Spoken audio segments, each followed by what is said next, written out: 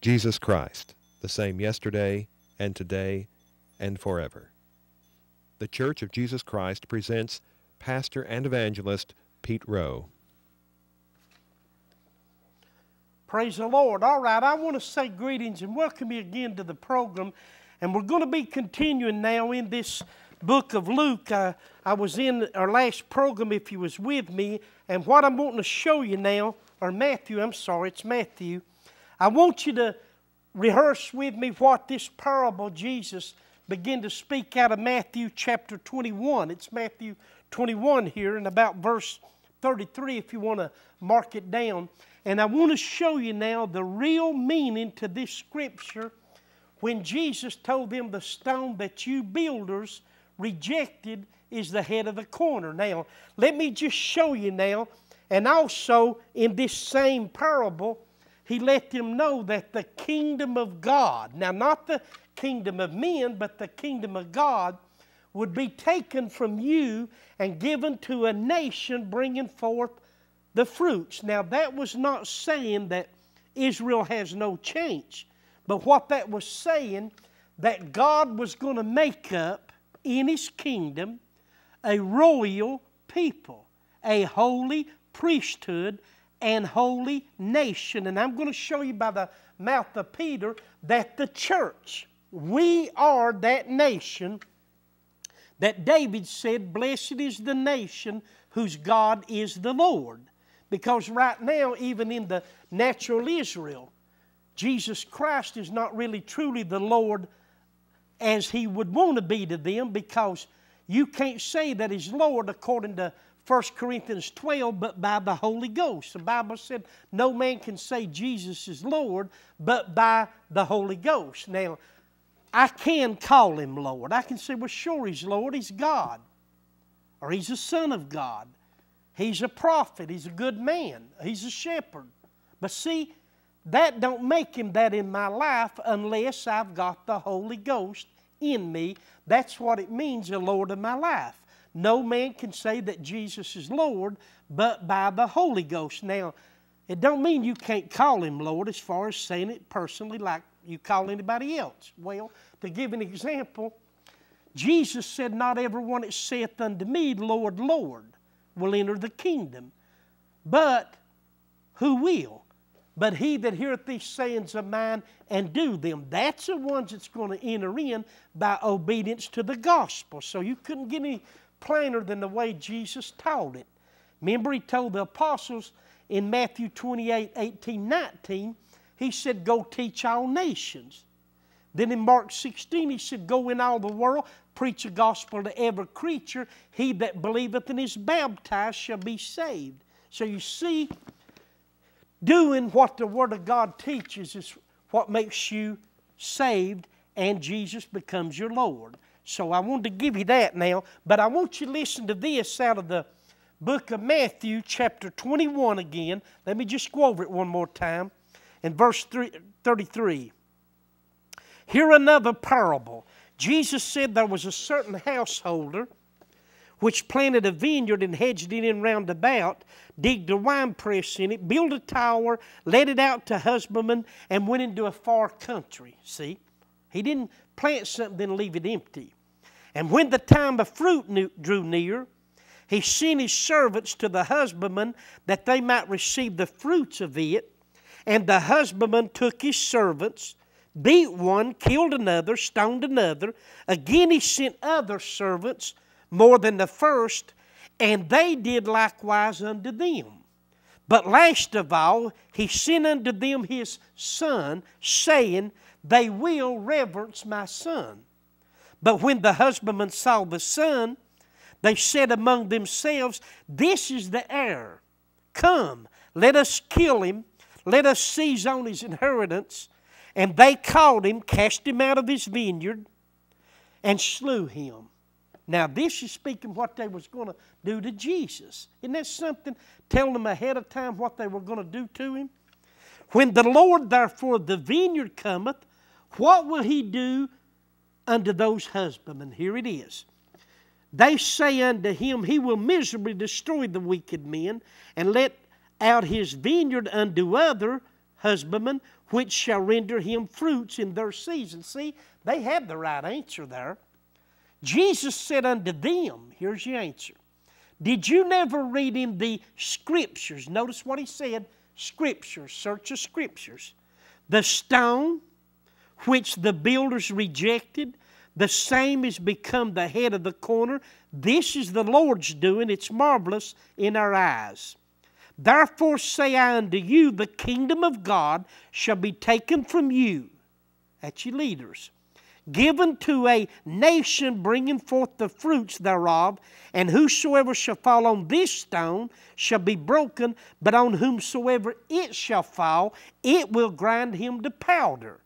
When the chief priests and Pharisees had heard his parables, they perceived that he spoke of them. Now watch this.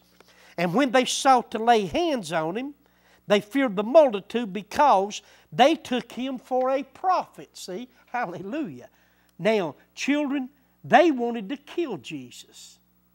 And when he told them about this parable, he was representing himself as the stone the builders would reject.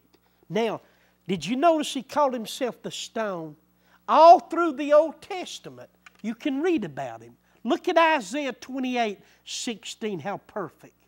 God Almighty is this stone.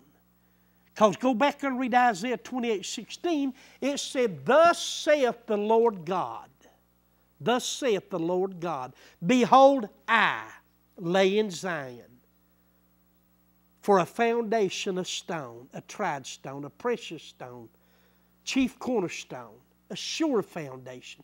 Don't you know that was Jesus? And did you also ever read in Daniel chapter 2? When Daniel interpreted the dream of Nebuchadnezzar and talked about that stone that was cut out of the mountain, which is a power of God without hands, and that stone smote that image, that beast, upon its feet that was on in clay, which is Roman and Judean. And in the days of these kings, I'll show you later that's done being, the God of heaven would set up a kingdom. See, there's that stone becoming a mountain when Jesus said the kingdom will be taken, given to a nation. Who's that nation? A holy people of God, the church of Jesus Christ. That he said, on this rock I will build. Now listen to me. I know you've got the mother church called Roman Catholic. And they say they're the universal mother of churches. Well, the wrong ones, but they're there. And they have a head over them called the Pope. See? And he says, or they teach that he's a successor to Christ, and they use Peter as the first one. Now, all of this that they're teaching, they come under the rule of these men. The Pope, the fathers, and the priests, and the bishops, and so forth, and call them Holy Father. They even go and confess to him when they need help. Or they'll pray unto Mary by a statue or some means, because that's the way they're taught. Now see, under the days of Jesus, when he ran into these Pharisees and Sadducees, they were sitting in Moses' seat. They wanted to be honored as great men. They wanted to sit there and everybody come to them and do whatever they want them to do. And so see, there's no difference now. Church systems today is building up on foundations of men. And if we build a church upon men, then we're rejecting Christ just like they did. You understand? It was the elders that rejected him, the high priests, the Sadducees. And if you read Acts chapter 3 and 4, they didn't even want them to do a miracle in the name of Jesus. See? Now, we're going to show you right now what it means, the kingdom of God being taken from you, them leaders, and given to a nation that would bring the fruits. I'll show you that was the church and who would become the priests of it. Now go with me to the book of 1 Peter. Turn with me in your Bible, 1 Peter chapter 1 here. Or I'm sorry, chapter 2 and verse 1. Now everybody turn in your Bible with me. I want you to hear this. And buddy, there's so much that goes with it, but I just have to go as I go. Go to verse 1 of chapter 2, 1 Peter. Peter said, wherefore, laying aside, talking to the people, all malice, all guile, hypocrisies, envyings, and evil speakings. As newborn babes desire the sincere milk of the word, that you may grow thereby. If so be you've tasted that the Lord is gracious. Now watch this. To whom coming as unto what? A living stone, disallowed indeed of men, but chosen of God and precious. See, God handpicks who He wants. He even told the apostles, you didn't choose me, but I've chosen you. Did you know that I'll show you, if you're born to God, you were chosen there. You didn't just get in there because somebody signed you up. I know they teach that you just confess Jesus as Lord, or you put your name on our book, but I'll tell you what, if He don't call and choose you, you need to pray and get a hold of Him. Because it takes a spirit to put us in this thing. But what did Jesus say? Now watch this. As newborn babes, come on, desire the sincere milk of the word, that you may grow thereby. If so be you have tasted that the Lord is gracious, to whom coming as unto a living stone, disallowed indeed of men, but chosen of God and precious. Now watch this. Ye also, see, as lively stones are built up what? A spiritual house. That's that new birth, regenerated. A spiritual house, thank God, and holy priesthood, to offer up spiritual sacrifices, thank God, acceptable to God by Jesus Christ. Do you know what that means? You just got in the office of priesthood. Because under the natural law, only the priest could offer up them sacrifices for the people. But now that we're in the kingdom, and it's within us, that means we're in a kingdom with a king. This ain't the future. We can offer up spiritual sacrifices acceptable by Jesus Christ, and only priests can do that. You say, preacher, are you telling us we're priests? You better believe we are, and kings too. God made us unto Himself kings and priests. I was in that in our last few programs. This is very important to get back to where we belong in God. See? Now watch your Bible. You also as lively stones build up a spiritual house. Spiritual. Holy Ghost home. This house. And holy priesthood, to offer up spiritual sacrifices acceptable to God by Jesus Christ. How in the world can I take a house here that I live in and make it spiritual? Paul had your answer. He said, beloved, abstain from all appearances of evil. Remember he said there, I beseech you by the mercies of God that you present your body a what? Living sacrifice, holy, acceptable unto God, which is your reasonable service. Get this home spiritual instead of so much carnal. People so busy with cares and worries and deceitful things of this earth, we forgot there is a spirit that works in your heart, your mind, and your soul for your strength. Now, what did He say to do? Watch this. You also as lively stones are built up a spiritual house and holy priesthood, to offer up spiritual sacrifices acceptable to God by Jesus Christ. Now watch this. Wherefore also it is contained in the Scripture, behold, I lay in Zion, see there, a chief cornerstone, elect, precious. He that believeth on Him, thank God, shall not be condemned or confounded. Unto you therefore which believe, listen, He is precious. But unto them which be disobedient, the stone which the builders disallowed, which means rejected. What happened? The same is made head of the corner, and a stone, you ready, of stumbling, a rock of offense, even to them that stumble at the word, being disobedient, whereunto also they were appointed. See there? Now, what about you if you're born to God? Watch your Bible. But ye are a what? A chosen generation, a royal priesthood, and holy nation. Wow. A peculiar people, that you should show forth the praises of Him who's called you out of darkness into His marvelous light. Now there's royal blood. Children, as God is my helper. This is what that scripture means. When them Sadducees and Pharisees rejected the counsel of Christ. And I'm going to show you in our next program, God willing now, that they even denied the resurrection, the Sadducees did, and yet they want to teach the people. You've got people today that deny the Word of God that claims to be of God, so it's the same type of boat. But what about the elected? What are you? A chosen generation, a royal priesthood, if you'll continue in this. Now, let me tell you something, children, as God is my helper. If you'll study these things out, when God said you're a royal priesthood, a holy nation, He was telling in this parable to these leaders of Israel that was blinding the people with their own traditions. It's going on now. Remember what Jesus said about the elders that were offended at His sayings? Apostles said, Lord, don't you know they were offended? Jesus said, let them alone. They be what? Blind leaders of the blind. Not blind leaders of people that can see the Word of God. Blind leaders of the blind. That was back then. But what about today?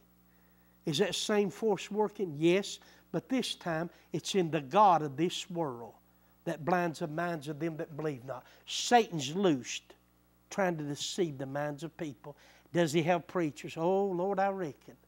Transformed ministers just like him, who wants to be an angel, wants to be worshipped, loves the honor to sit in king's courts. Ministers just like him.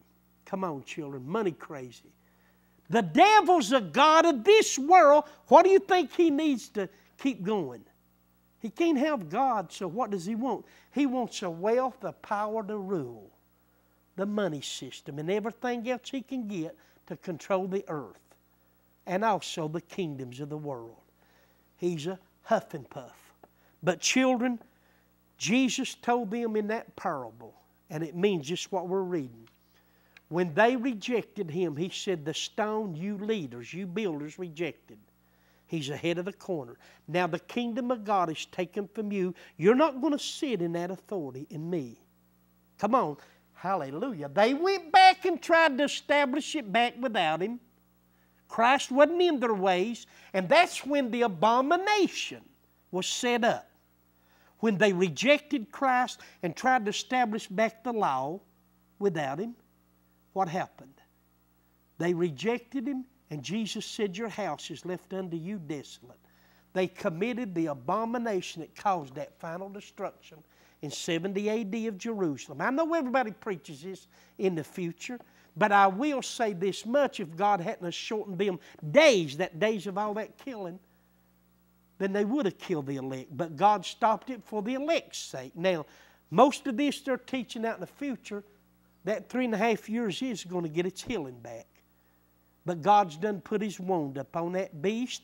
And as God is my helper, when Jesus said to them, you see the abomination of desolation standing in the holy place, that's when these priests and all tried to go back. And Jews in it building back that law. When they did that, they rejected Him. So what did God do? He said the kingdom will be taken from you and given to a nation that'll bring the fruits. Now, who's ahead of it? Jesus Christ. The nation is the church. Out of every kindred, nation, and tongue, ever born-again Christian, whether Jew or Gentile, don't matter, is a part of it, if you're born again. Now, the abomination, when they tried to establish back their priesthood without Him and go back into all of this, then the destruction of Jerusalem. And right now they're wanting to build back that temple, see? And go back into all that offerings. And that'll be your final 3.5 years. It's going to end it all up. And sometime during all this, your two prophets will have their part. I mean, children, let's face it, it's about over. Everybody puts everything in the future, but you better know something. when you study these things. Now, listen to God here.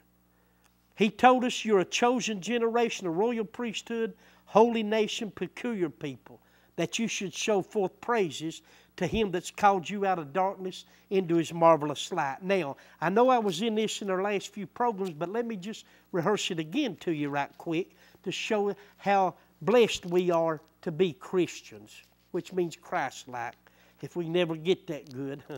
But you can, see.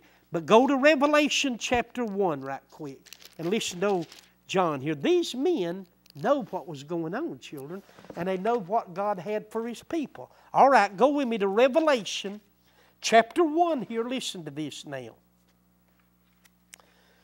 And let me just start at about verse 5.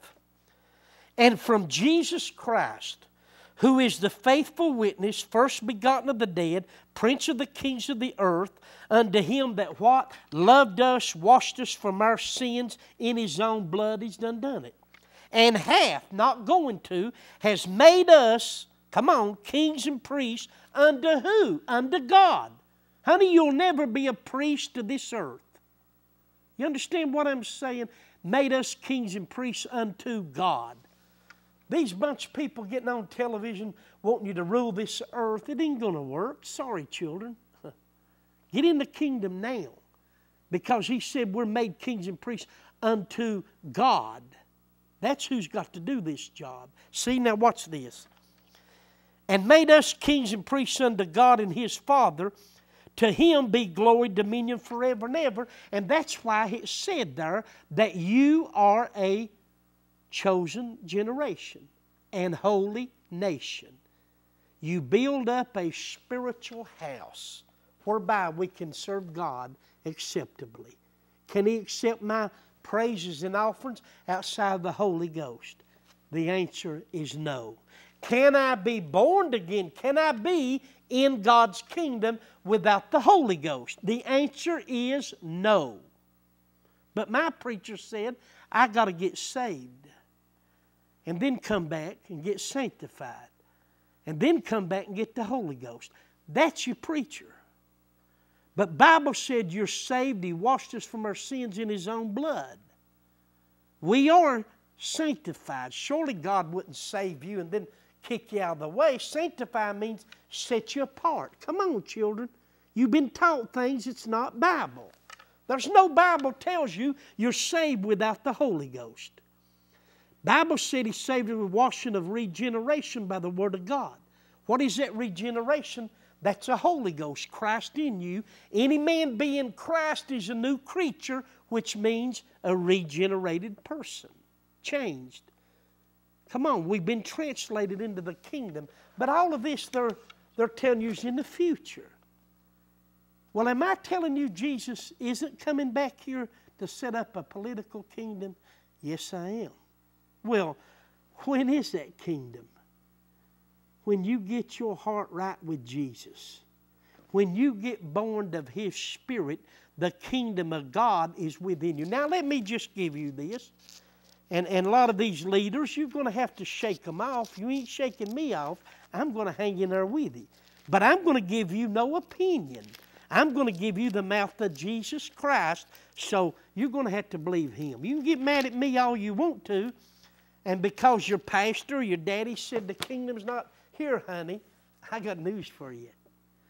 If you're saved at all, you're in the kingdom. And children, listen, I'm telling you the truth because I love you. You say, well, how do I know you're telling the truth? Well, let me see if I can prove to you or not, all right?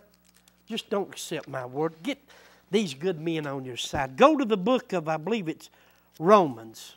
Let me find it now. Chapter 14. You ready? Romans 14 and verse 17. Now, you at home, I want you to read this to make sure I'm not telling you wrong. You got it? Romans 14, 17. What does it say? For the kingdom of who? God is not meat and drink. It ain't having a good time in church. Feasting, partying, and kicking around. That ain't your kingdom. It's not meat and drink. What is it? Read it. But righteousness, peace, wow, joy in the Holy Ghost. Could you get any plainer than that?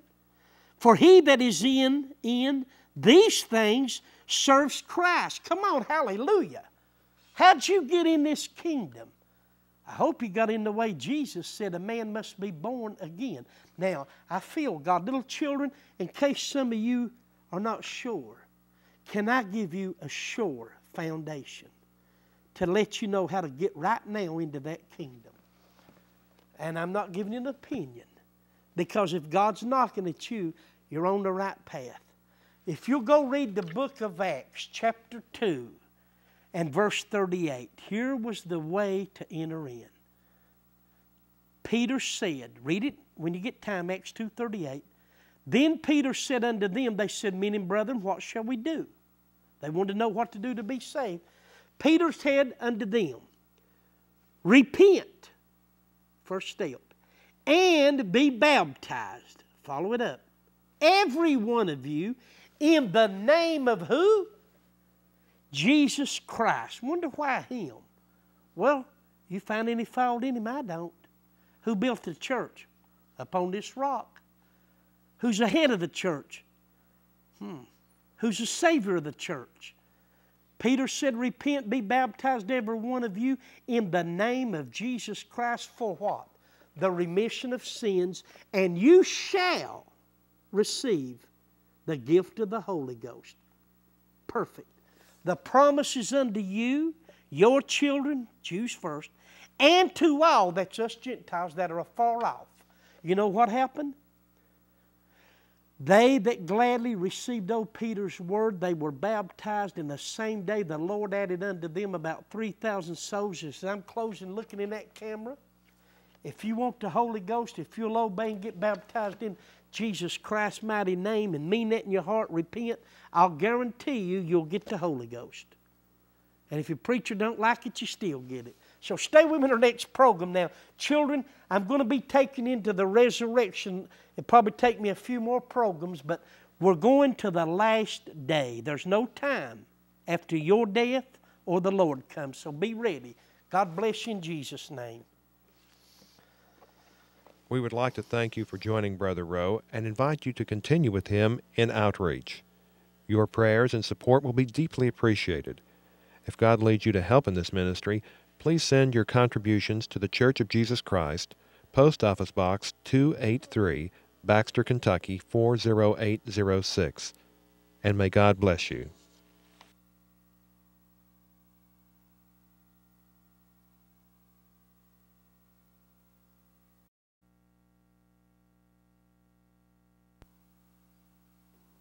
Jesus Christ, the same yesterday and today and forever. The Church of Jesus Christ presents Pastor and Evangelist Pete Rowe.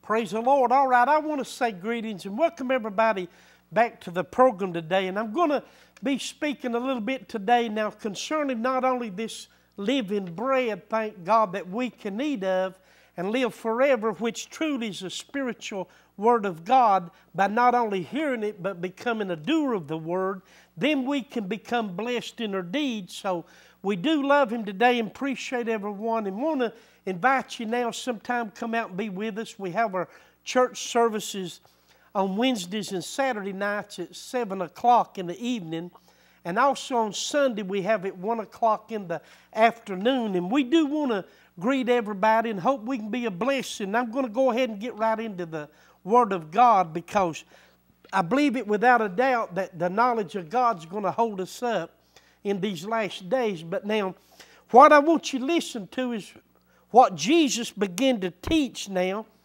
concerning His next appearing, and also letting us know that we can live forever with Him. But now we're going to all have to die in our body unless the Lord comes and there's a change.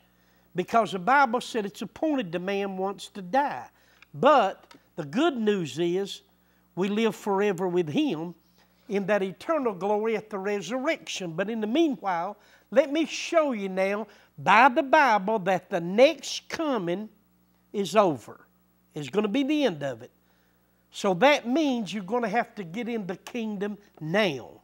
And as far as a secret taken out of here, children, I'm not saying this to be offensive, but it's no Bible. Now, the day of